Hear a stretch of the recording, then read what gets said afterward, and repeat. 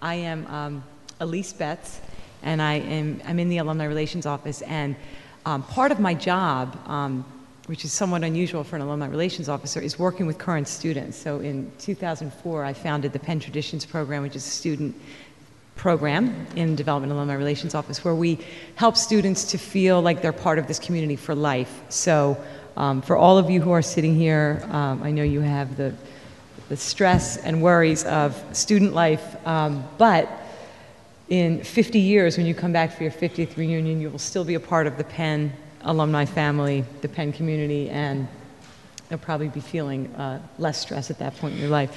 So I don't want to spend a lot of time on the introductions. You all have a piece of paper in front of you that has the short bios of our students. I want to get right into the question and answers. And then because it's a small group, I want to open it up for some discussion after I ask some of the formal questions. So Dwayne, I'm going to start with you. Tell us why you chose Penn. The honest answer to that is actually really great for the reason for this panel, because my partner and I applied to law school together at the same time. We're from Arkansas. And we were admitted to all the same law schools, which was really great. And we'd actually picked another school, and we bought the hoodies and a plane ticket, and we were set.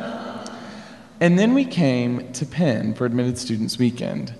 And people tell you when you're searching for law school that you're going to find a good fit. And you don't really know what that means, right? They say, oh, you'll feel it when you get there, wherever this fit might be. So we came to Philadelphia. It was our first time here. And we visited Penn Law School. And we felt it for the first time. And I remember that we were just looking at each other on the L, and we said, are we going to go to Penn? Because it had never occurred to us that we would be here. But there was something about just the way that there was such a community at Penn Law School. The Dean of Students, Dean Clinton, was at my partner's table, and we just thought it was remarkable that this openly gay man was the Dean of Students, and everybody just loved him. And the president of Lambda Law at that time was this really great, friendly, outgoing person. And so a lot of it was just that we felt like we could really be a part of a community here. And coming from Arkansas, where there aren't too many communities for LGBT people to be a part of, it's a community of 3, but then 2 of us left. So, that was really something that we were looking for, that the culture at the other law school just didn't have. We would ask, well, do you guys have a Lambda group? And they said, I think so, which wasn't a very comforting answer for us, because we thought it was really important. So that's how we ended up here. Thanks, Dwayne. Kristin. Okay, so I actually, when I started the college process, I was pretty much hell-bent on going to Harvard. I guess all my life, I don't know what drove it, I just wanted to go to Harvard. And one weekend we got like a card from Penn saying there was a conference that weekend for diverse students and you should come up. And I was saying, oh, I don't think I'm gonna go. My dad woke me up at like 5 o'clock in the morning. We drove all the way here, slept the whole way, went to the conference, and I don't know, there was just something about it. It just seemed, there were so many different student groups, there was so much energy. When you walk down Locust Walk, there's just so many people always coming at you, and it's not, you don't get that on other college campuses where you really do get this sense of energy and just sort of eclectic group of people. Then I discovered the Huntsman program, which is a dual degree program in international studies and business. And I just thought, wow, I completely, hit the lottery here, because this is exactly what I want to do. And I guess it speaks to the idea of community. I just really like the idea of being a part of a smaller community of people. Being on a large campus, being able to meet tons of people, but being on a smaller community, 50 students. I love the idea that 60% of the students were from other countries. I was trying to increase my language skills, Spanish and Chinese, and so, being around people who speak those languages fluently was very helpful. So, it was really just the energy and the culture of the campus, in addition to the academic offerings that brought me to Penn. Okay, thanks. Sourav. Well, I guess the ongoing trend is none of us actually planned on coming to Penn when we got here. So again, I wasn't planning on coming to Penn. I wasn't planning on studying biology or business. I was planning on studying physics and engineering at MIT, and I was set on going there. And then I guess the big change was a phone call from Walter Licht in the history department about the Civic Scholars Program, which is mentioned in the paper. And we had, a 3-hour-long conversation about civic engagement, about how Penn's involved, what I could do when I came here, and this new program. And I thought that when I left the phone call, I was sort of dumbfounded that a tenured faculty would call me, a lowly high school student, to talk to me about what I was interested in and to see how I could better fit into the Penn community. And so that was a fairly powerful move. And the second element of that is exactly what Kristin mentioned, which is I'm not in the Huntsman program, but I'm in the Vagelos program, which is life sciences and management. And it's the same exact kind of setup where there's a smaller community and I can integrate multiple interests of mine in the same curriculum. And I find that to be extremely powerful because in the research that I do and the work I do outside of school, integrating those skills and those knowledge sets has been invaluable. And so as soon as I realized that this stuff was happening and that I could tap into this potential, it was pretty clear I was coming to Penn. Thanks, Sourav. Brandon? It's funny that you say it because I'm going to go ahead and continue the trend. I didn't think I was going to come to Penn either, and I actually wanted to go to MIT too. I was dead set on being an engineer there. And, my uncle works in commercial real estate in Jacksonville, Florida, and he had, told me about Penn and how great their business school is and stuff like that. And so I gave it a shot, and I got in. And I tell you what, I really didn't even make my decision until I got here, or until I came for Penn previews. I'm from Florida, and so I was like, oh, University of Florida, it's going to be great. I'm excited to stay in the sunny weather and whatnot. But, after seeing this campus, it's just a beautiful campus. It's something that, you just can't get many other places. And I had never lived in the big city before either. I always wanted to live in a big city, so Philadelphia lends itself to be a great choice for me. So, yeah. Okay, Lina? So I always wanted to come to Penn. Thank God.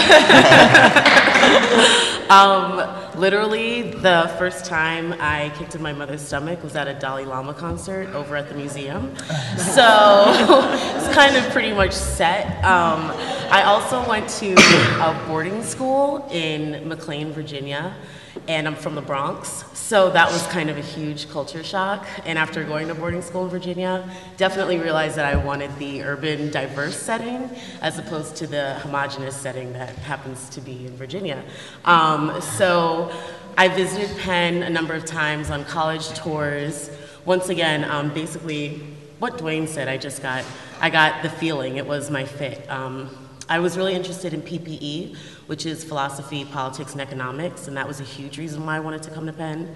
Then I started that track and realized how much I hated econ, no offense. So that's not my major at all anymore. But there were a lot of things, and so come November, Penn was the only school I applied to, because I pretty much was willing to put all my eggs in one basket. Paid off. Yeah. Okay. I want to talk a little bit about the out-of-classroom experience. The activities at Penn range from Penn astronomers to the Penn Zoroastrian Society and everything in between. And, I've had the occasion to talk to students who would say, and we saw this last night, Stephanie, there isn't a Chinese music society at Penn, so I'm going to start one. Or there isn't, a Penn rock climbing group, so I'm going to start one. So I know that you all have multiple activities that you engage in outside of the classroom. So I want you to talk a little bit about them, what that is like for you, and how it contributes to your education. So Lina, why don't I start with you? So my two extracurricular babies right now are Penn Democrats and my sorority, Lambda Theta Alpha Latin Sorority Incorporated. I'm on the board for Penn Democrats as their community outreach director. And basically what my committee does, we teach civics, nonpartisan, just straight up government, to elementary students in West Philly. So that's a lot. It's pretty intense. There aren't many classes about government that elementary schools, so it's kind of a new topic altogether, and on top of it, it's an after-school program, so they're all antsy anyways. But it's been really fun, and I think we're doing a lot of really great work. So Penn Democrats, definitely, I've been spending a lot of time with that. I'm also vice president of my sorority. We're the first Latina sorority in the nation. We're actually a metro chapter between Temple and Penn, so it's nice because I get off campus a lot and get to just meet other people, period, over at Temple, which is really nice to go over there so much. And also my work-study job, I work for the Office of Government and Community Affairs, and that's been really rewarding. It's a lot more than just sitting there. You know, any kind of government or community-related work that President Gutman gets in the mail comes to our office. So we get to do a lot of pretty cool things. We have an office in DC, and so that's basically what I do. So before we move on, so has your co-curricular activity kind of informed decisions you've made about your career? Oh, definitely. I mean, did you come in thinking I'm going to be X, and because of the things that are happening out of the classroom, you've made some different decisions? Yes, I'd say so. I wasn't really interested I was always interested in political science and government kind of related work, but not necessarily the communications part of that. And now I'm actually a communications major. And I think a lot of that actually came from Penn Democrats, doing a lot of community service work, just essentially having to hone in on my communication skills, just dealing with people at the schools and trying to organize that, dealing with students, trying to get them to come out and volunteer. Made me use a lot of skills that I haven't used before, and I actually liked it. I like the field of communications. I like how you can get to certain people different ways through advertising or what have you, so I think that shaped what I eventually want to do. Okay. Brandon. Okay, so let's see. I do a bunch of stuff on campus, but a couple of main things. So I play rugby for Penn. I just started this past year, and I'm also their media chair, so I, do their websites and Facebook, Twitter, all that social media stuff. So, and I'm also part of Six Directions, which is the Native American student organization on campus, and that's also been a very recent thing. You have to excuse me, I'm getting over a cold, so. But yeah, we had our first annual powwow this past spring, which was amazing. Had some really great participants in that, and yeah, basically, I also work for College Houses and Academic Services over at Stouffer Commons, and I've been the NSO coordinator there the past 2 years. So basically, help plan all the events during NSO, and also do their websites too. So. And all these things, one thing that has really, being a part of all these things is, and I'm sure we can all relate with this, is, just making sure that we're on top of our stuff. A lot of this is about time management and, being organized and being a little bit driven is really important to stay on top of this stuff. So yeah. It's really given me a lot of experience, getting ready for, quote unquote, the real world, I guess we could call it.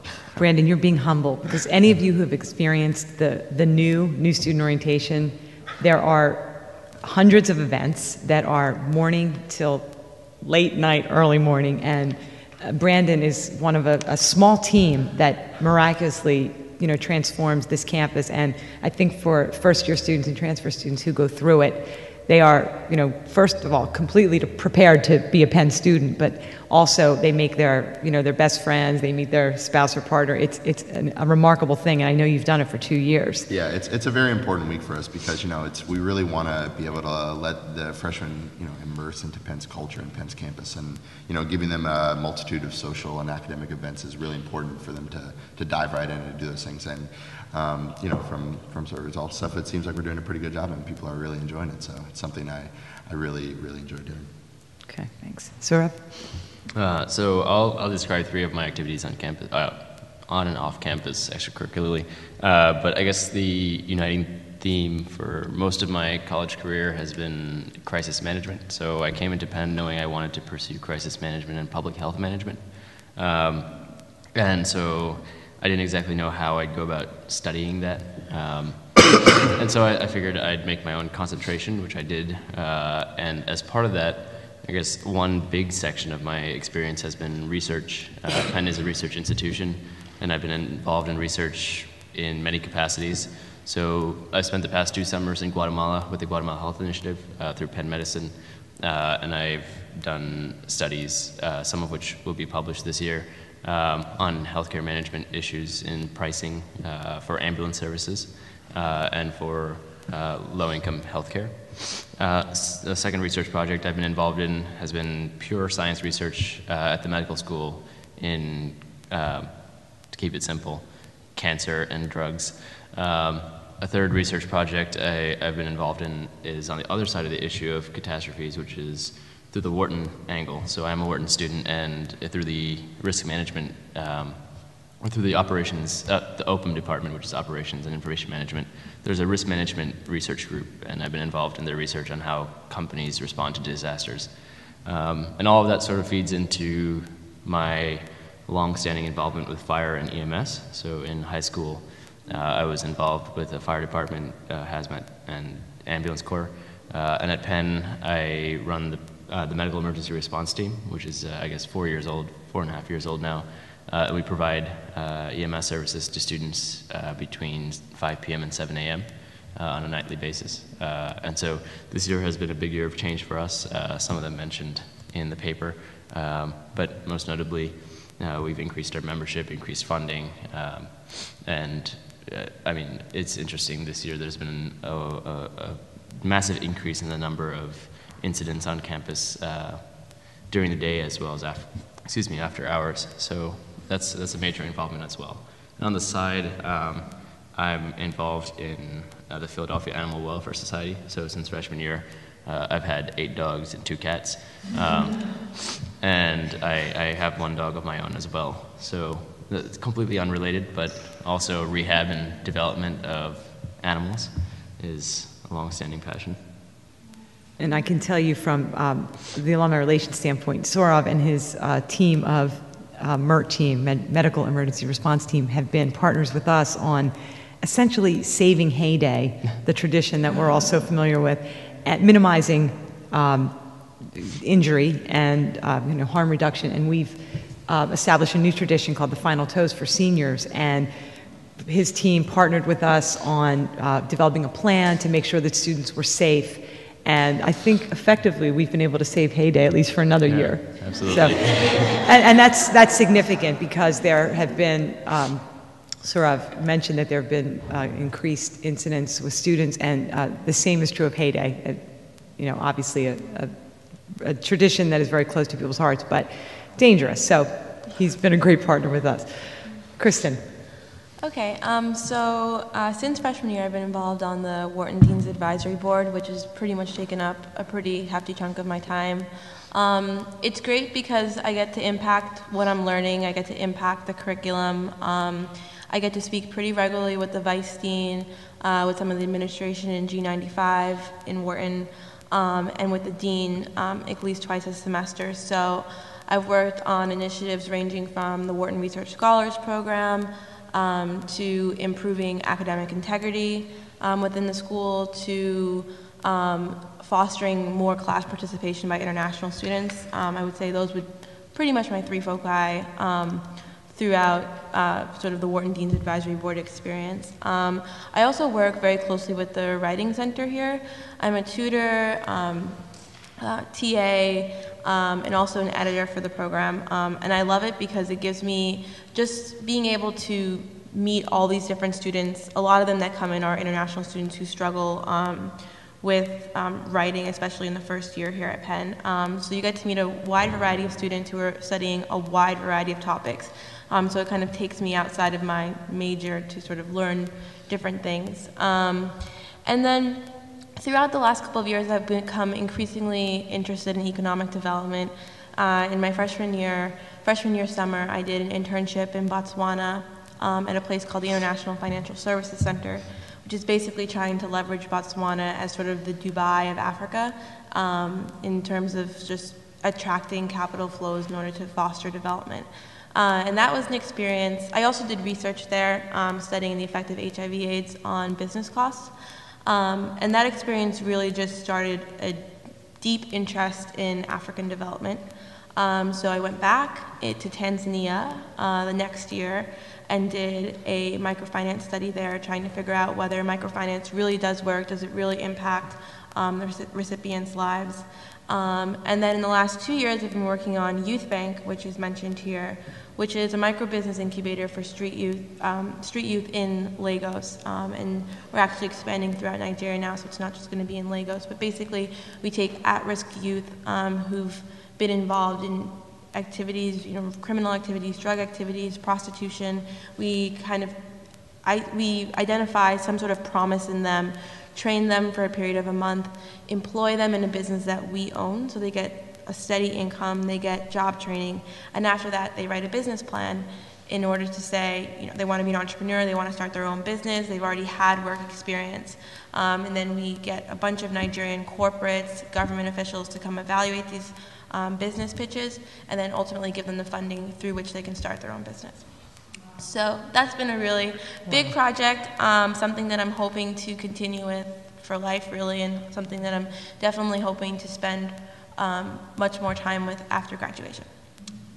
And Kristin was awarded the Davis Project for Peace Award for that project, which is, very significant. Yes, and was also very helpful. Penn has been very helpful in terms of getting funding for a lot of these things. So the Davis Project for Peace was definitely extremely helpful this summer, and I'm very grateful. Okay, Dwayne. Yeah, so the first year of law school doesn't lend itself too well to extracurricular activities.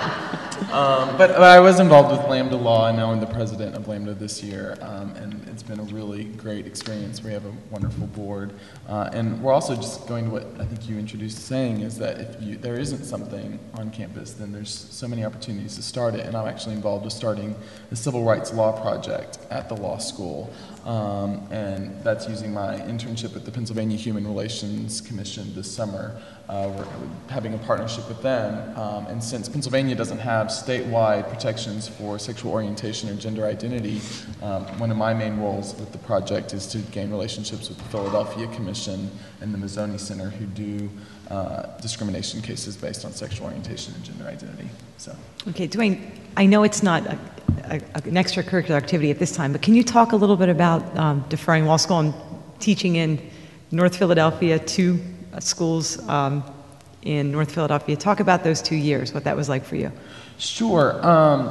So I deferred law school to do Teach for America, and so I taught in North Philadelphia for 2 years, and while you're doing Teach for America, you have to get your certification, and Teach for America in Philadelphia has a partnership with the Graduate School of Education, so that's where I did my certification courses. And so the teaching experience was obviously really challenging. Teach for America places in schools that have at least a 90% poverty rate, and so at the time I was wondering, what am I doing? I know I'm going to law school. Why am I doing Teach for America? But now I wouldn't trade the experience in for the world. I still have students who email me and send me messages, and that's that's golden. I celebrated my 5-year anniversary with my partner on Thursday, and one of my former students posted on my Facebook wall and said, "Congrats, Mr. Bensing. Hope you have 1,000 more years," or something like that. It was the sweetest thing ever.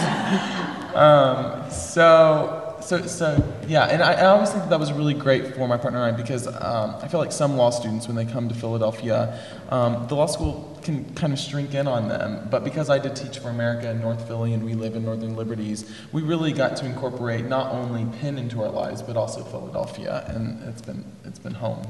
Thanks, Dwayne. Okay, next question. 2-part question, and I prepared you for this. So I want you to talk about the theme of this panel is Penn students today, being successful, achieving success and excellence. So first part of the question is, what have you done personally to be successful at Penn? And then the second part, how have others, and you can talk about individuals if you like, helped you succeed at Penn? So that could be faculty, staff, other students, some of the groups that we've talked about. So Sourav, I'm going to pick on you first. Okay, that's a hefty question. So I guess the first, the real keystone of where I've gone through Penn was networking with faculty members and finding the right faculty members. And it's not so easy because there's a lot of faculty.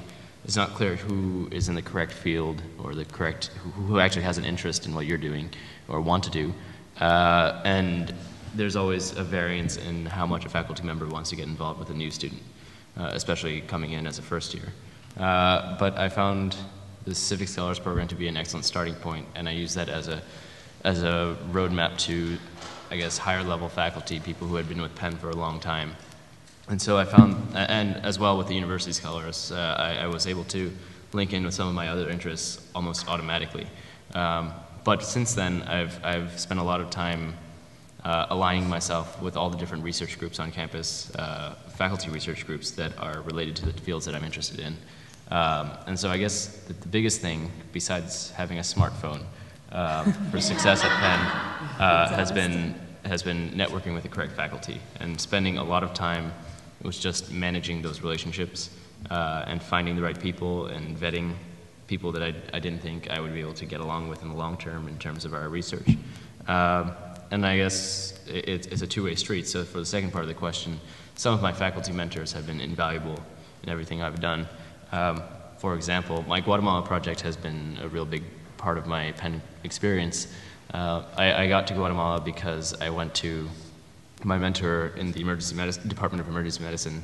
I didn't mention that research project, but that's on cardiac arrest in Philadelphia. And I told him, I just gave him a list of things I wanted to do. I said, I want to be in a foreign country because I had some experience working in India during high school. I said I wanted to leverage my fire and EMS skills, and I wanted to do some sort of research project, and I wanted to count for classes as well. And the next day, he sent me an email with the right person CC'd and said, this person can make it happen. And so about a week later, I was in Guatemala. It was a week before spring break. And so it just happened, and it worked, and it was just, I couldn't have gone smoother. And then on the other end of it, Penn has been really generous with funding. So through my relationship with University Scholars and Civic Scholars, as well as LSM, I've barely had to lift a finger to be able to have my research projects funded. And that's been, I mean, nothing I've done at Penn could have been possible without that kind of generosity. So I think that two-way street of just networking with the right people. I just want to mention, he touched on something that I think is unique to Penn, and that is the ability or the opportunity for undergrads to do research. And I think many of our panelists have done. If you look at Sourav's resume, I mean, he's done all kinds of research in gunshot victims and cardiac arrest and HIV and all kinds of things. And I think that's unique to Penn. So I just wanted to mention that. Kristin. Yeah. Yeah. Sourav was one of the students that we interviewed for our campaign film, and so I'm familiar with some of how you moved through the university. What does a student, my name is Kalina, and I work with development communications, but always trying to reveal how this stuff works. You get really great students who do really great things. You have a background, your father was a physician, correct? And so you had knowledge and access that you brought to Penn that allowed you possibly to navigate through the system a little bit smartly. What does a student do who comes here and doesn't have any of that? Like, Sure. Your orientation, you had to have knowledge to be able to. So I guess, actually, I think my parents were less valuable in that, in giving me that skill. I think that was just a result of doing a pre-orientation program. Yeah, so I did the Penn Core pre-orientation program, and that sort of established my first network at Penn. I guess this is something that everyone hates or talks about as if it's a bad thing, but Penn is all about networks, I think. And Penn Core was my first network of people. We went into Philadelphia, we worked in different places over that weekend, and we were able, as all the students in that program, were able to establish a relationship with the faculty involved in the program. And that was sort of where I learned that the faculty actually cared at Penn and that I could leverage my relationships with them. It wasn't so much any experience before that. That said, my experience running a nonprofit in high school gave me some of the skills in relationship management and, you know, finding out how to communicate with people higher up in the university. But for a student that isn't so involved, I think the pre-orientation programs are one big segment, and right before school starts, before NSO. And the second part is for students interested in research. I'm involved with CURF's Research Peer Advisor program, and so students that are interested in research, I think, you know, the University Scholars Program is extremely beneficial in linking students with interest in certain fields with seniors and juniors who are involved in similar research projects. And so that guidance was extremely valuable because people who had already navigated the system could tell me how to go about doing it. And unfortunately, Civic Scholars hasn't done the same because it's a new program, so there hasn't been that. We're the first year, so there wasn't that standing base of students ahead of us. But University Scholars certainly was. Okay. Yeah. Okay, Kristin. Okay, so yeah, I came from a family, my parents didn't go to college, so I was like, oh wow, this is a big place. And I don't think I did anything, I think part of it that I brought to it is that I'm a naturally inquisitive person, I'm a naturally very driven person, I'm always seeking opportunity. But I think also being part of the Huntsman program, having a great advisor there, Inga, she has linked me up with so many opportunities. She has seen, you know, promise in me. She listens to what I say, and she can think of the next thing that I should be doing to realize whatever goal it is. I'm also involved with University Scholars, so that was, again, freshman year, connects you immediately with a faculty member, connects you immediately with research experience. I think in terms of being a successful student, for me it's always just been about finding the right balance, especially being within the, you know, the two schools, the college and Wharton, getting, you know, 5 or 6 classes a semester that really represent a variety of different topics. I found that when I do classes purely in one school, or if I do sort of 4 finance classes a semester, that for me that's just not intellectually stimulating. So I have to be doing, like right now I'm taking a Russian literature class, I'm taking a math class, I'm taking one finance class. So I have to take a variety of classes. And in terms of people here who have helped me, I think Penn does a very good job that when you approach a professor with an idea, they're very willing to invest in you. I've just gone through a long fellowship application process, and it was amazing how many of the professors were just excited to write for me and wanted to see me succeed.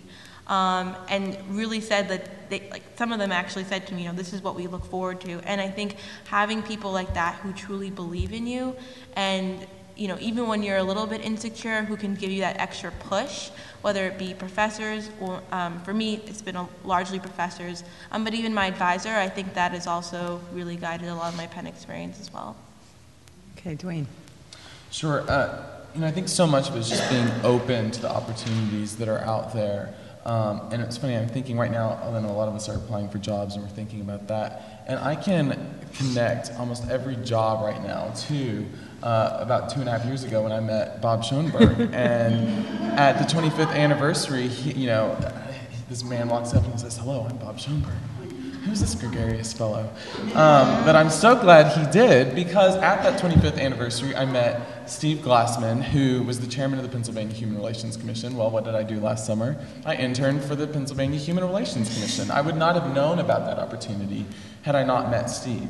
Bob also introduced me to other folks who had been donors to the LGBT Center, and they've become wonderful mentors, my partner and myself. And through them, I met folks who are Penn alums who live in Washington, D.C. So when I had an interview for a firm in Washington, D.C., who did I stay with? Well, these Penn alums who I met because Bob introduced me to friends who had friends in Washington, D.C. And when I go back to Washington, D.C. next weekend for, you know, kind of a callback interview kind of thing, I'm staying with another Penn alum who Bob introduced me to at a Penn in the Pines event a few weeks ago, who is another donor of the LGBT Center. So it's just being open to those opportunities, and it's so great to see so many alums here and for this event, because you're such a resource for students. And right now is a scary time to be entering this job market. So just having the Penn connection and these diversity group connections is so important for us to please just keep doing it, because it means everything for us when we're starting our lives.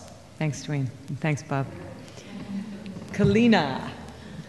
So I think going off of what everyone else said, I came from a very small high school. So my graduating class was 71, so very small, and I'm from the Bronx, so 71 is like the amount of people that live on my floor.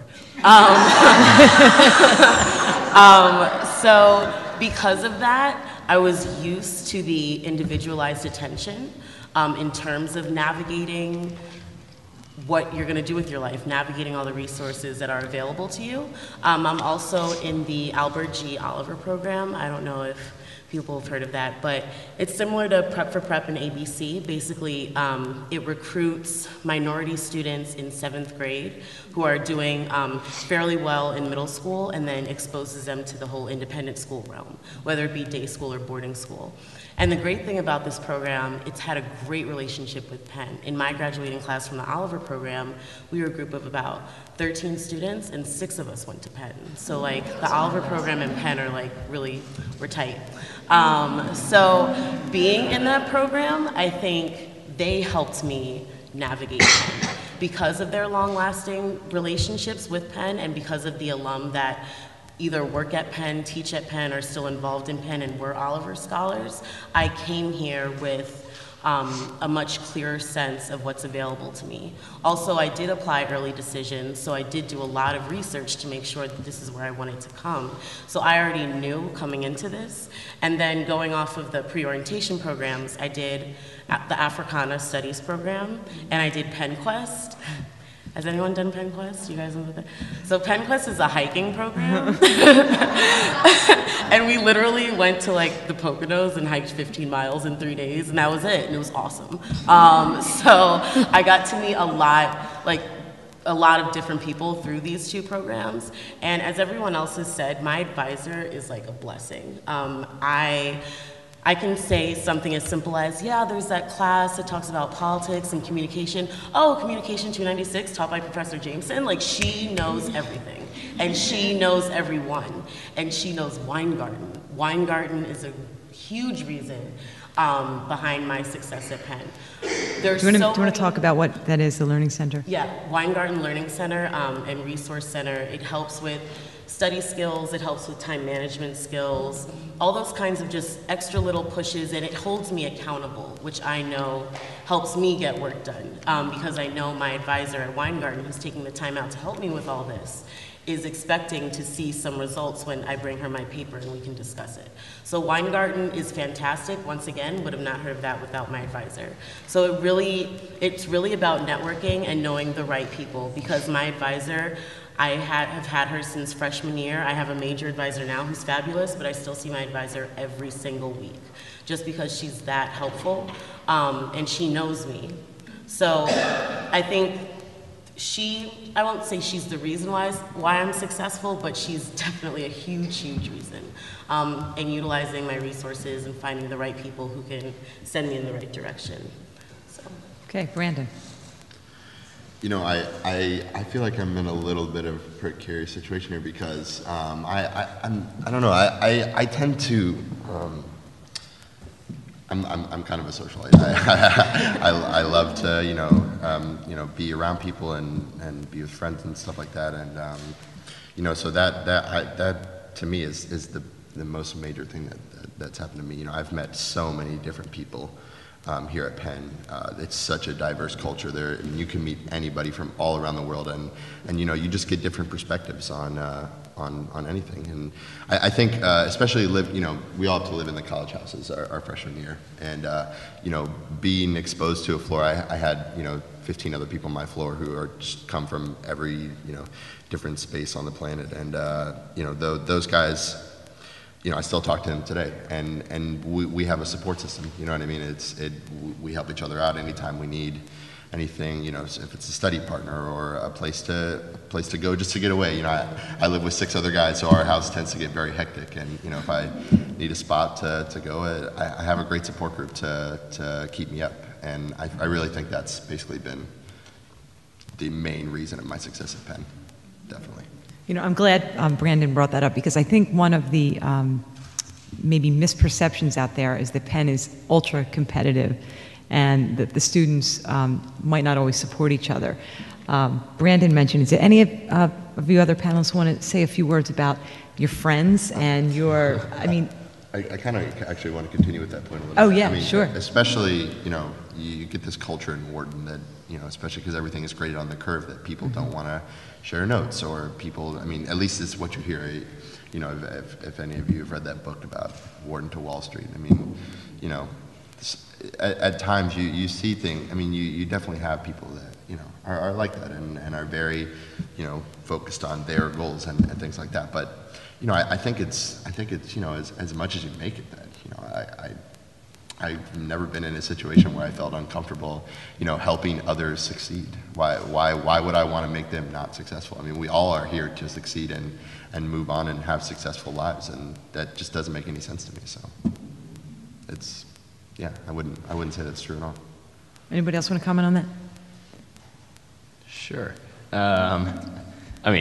So I guess the group of people I'll talk about has been, so I joined a business fraternity. I didn't quite know what it was.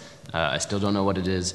But what I did gain from that was a lot of email on a daily basis, listserv craziness, which it can be annoying, but is also a testament to how connected a certain group of people can be. And I know a lot of us are either in fraternities or sororities, and so that kind of network I think is also valuable at Penn.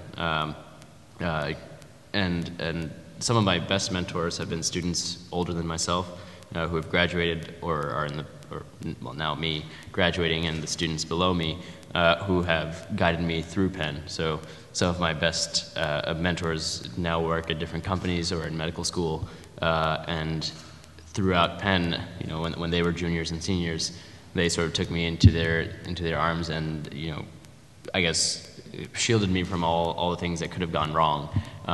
And that's been really valuable. And not so much as not in the same manner in which my advisor did that, but in a more personal manner, as friends, as people connected over common interests. And that's been really, really powerful for me. Does that mean you're doing it for the numbers now? Yes. Yeah. Any other comments on that? Okay, go ahead, Dwayne. I think law schools are notorious for being competitive places, and that's one of the reasons we picked Penn, was because it's such a collegial place. Within the first weeks of law school, I had an outline for every single one of my courses, and we keep doing that. Now we have a mentor program for Lambda where every 1L who wants one has an upperclassman who's a mentor to them. So it's a really great community for that. We agree with what you were saying earlier. We're all in the same boat. There's no reason to be competitive with each other. So yeah. Okay, I want to shift the focus a little bit. Financial aid, as Dr. Gutman mentioned in her remarks this morning, is a priority for Penn, both at the graduate and professional school level and the undergraduate level. Both the dollar amount and the percentage of students who are receiving financial aid has gone up. There's a no loan package for people who get into Penn. So I want to ask the panelists to comment on how financial aid has impacted both your decision to attend Penn, what it's meant for you as you've been able to study here, and that includes research dollars and stipends and things like that. So I'm going to open it up and let you talk about that. Do you guys mind if I go first? I feel very impacted by financial. Basically, if I didn't have financial aid, there's no way I could go here. Period. Like I'm similar to Kristin. I'm a first-generation college student. My parents are basically my mom's a housewife, my dad's a landscaper. So we're not bringing in any type of great money or anything. And without financial aid, it's as simple as I wouldn't be able to go here. And it's absolutely incredible. People are donating money for me to get an education. It's mind-blowing, and I feel thankful every day that people are doing that. My life would be completely different. I don't even know what I would be doing right now without financial aid. It's absolutely incredible. So Brandon, did you decide to come to Penn because of the financial aid? Well, when I knew that if I didn't get financial aid that I wouldn't be coming to Penn. Let's put it that way. I've heard that the Ivy League is very good about you know, financial aid packages and specifically Penn. So, you know, I was thinking that they were going to take care of me, and they did. I mean, to this day, I've taken out like $1,000 in a loan. That's it. And so I'm going to graduate with $1,000 in debt, which is, considering that our education costs over $200,000, is just incredible. It's really that, it's incredible. I definitely echo what Brandon said. I'm, once again, would not even be looking in the direction of Philadelphia without financial aid. And I got a little overwhelmed by college at first, so I actually took a semester off in the fall of 2008. I would be graduating with all these lovely people, but unfortunately I'm not, but it's okay. And so I was really worried about my transition back to school after taking a semester off, especially in terms of the financial aid package, because as we all know, financial aid is distributed much earlier in the summer, and here I am applying to go back to school in January, because I took that entire fall semester off, and it ended up being completely successful. I had no issues with the financial aid department whatsoever. I had a great room. Once I came back, I wasn't kind of just shoved into whatever place had space. I am diabetic, so because of that, I need a fridge to keep my insulin in. Like, I need certain things. And Penn completely kept that in mind, put me in one of the high rises and covered it, period. So the financial aid office has been extremely generous. It's great because, you know, they're really making an investment in us. You know, like, they wouldn't be giving us this kind of money if they didn't think that that we won't go out into the world and change it, essentially. So that kind of passion and trust and understanding for where we're coming from and what we need to do well, and their understanding that that's what we need, is just a beautiful relationship. I've never had an issue with any kind of financial aid here, and I definitely feel blessed, so. Thank you. Any other comments? I'll just say two things. On the coming here part, you know, for my partner and I, we felt like it was buy one, get one free. So that was nice. And then, but what was really great for us, and when we were making our decision, is that I was really focused on doing public interest work after graduation, and I think I'll probably still do that, but maybe not immediately after. But for law students who want to do that, there's so much support for them to get public interest loans. That loan forgiveness program at the law school is just phenomenal, and it was one of the main reasons, you know, that Penn was so attractive in the first place, was that this loan program, compared to other law students' forgiveness for law students who do public interest work, is just a cut above the rest, and so that's a really phenomenal program that I wanted to share. To add a different flavor to funding, I guess. I don't receive any financial aid, but I have, you know, by the time I graduate, I'll have upwards of, you know, $20,000 to $30,000 in research funding, which came without grants, without anything, just a question for money and a check, which has been, I couldn't have done any of the research that I've done at Penn without that kind of funding. And that funding has come from a variety of sources, which I mentioned before. But I wouldn't be involved in research if I couldn't fund any of the work I've done. Some of it has involved extensive travel, you know, purchasing software, which costs more than, you know, a car or whatever else. And so that's just completely changed my experience at Penn. Yeah, I would also say, in terms of financial aid, I received financial aid, but I came in with a lot of merit-based scholarships, so that took away from my financial aid package, unfortunately. But Penn has really contributed towards anything that I've done in terms of research or community service, and I've done so many trips abroad. You know, in the last 3 years, I've been to 3 different continents. So, you know, I didn't pay for any of those trips. A lot of, you know, I went through the Penn in Botswana program, I went through Youth Scholars, I went through the Abroad Office, I went through the Huntsman program. So really what I've learned is if you know, have something that you want to do, as long as you're willing to ask a couple people, generally they'll make it happen for you. So Penn has been really great about that. And if I could add just one more point.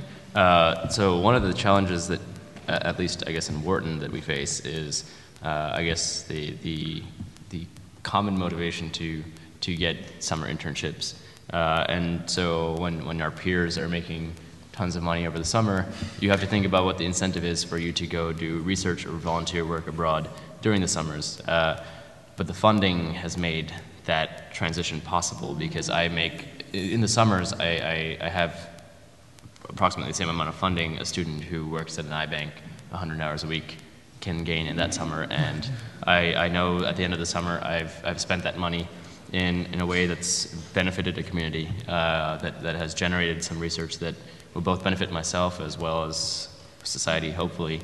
And so that opportunity, I think, is a tremendous way to realign motivations and incentives. Okay. Yes. Curious about financial aid. The other piece of financial aid, of course, and veterans commitment to increasing access, is to enrich the community, of which everyone benefits, from which everyone benefits, including those who are not financial aid. Can you just speak to what that's like beyond the personal, beyond the personal advantage of financial aid, getting it, having access, but the broader goal of this increasing access is creating this diverse community from which you contribute and benefit from. Would you say it's accurate? I mean, we say that in our materials, that building diversity on campus is an essential part of this enriched community.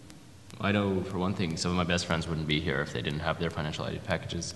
I mean, it's a simple statement.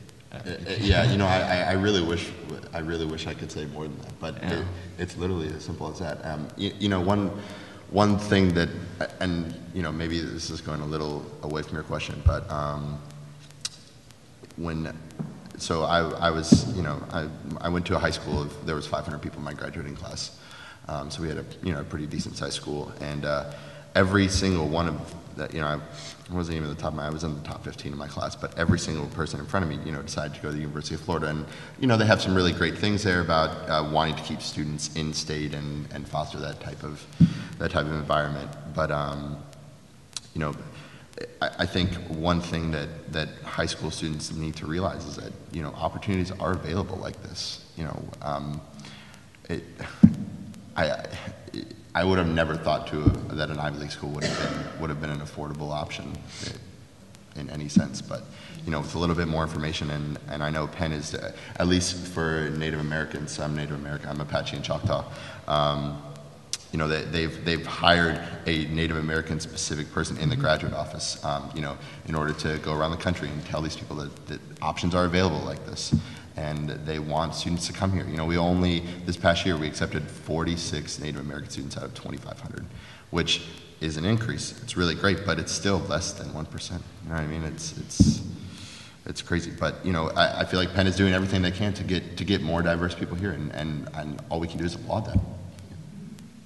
Jackie, you have a question? I just have a question to follow up on your question. Not only does the financial aid incentive nourishes the Penn commitment for a diverse community, but in terms of the essential purpose of education is to generate the next generation, if you will, of scholars and leaders for the broader community, and thank God we can do that debt-free.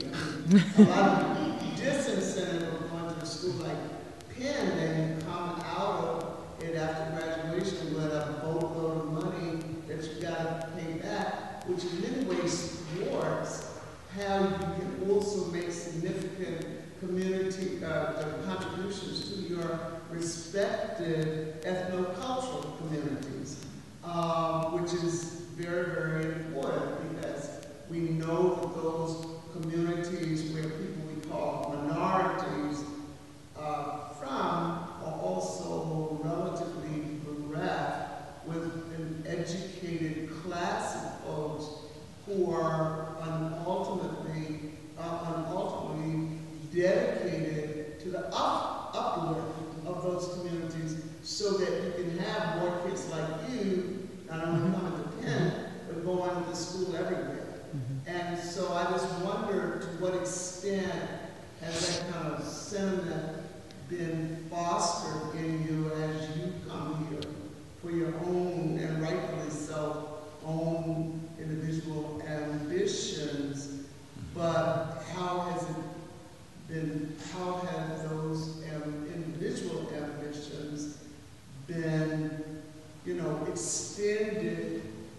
to your commitment to your own people so that they too can come after you.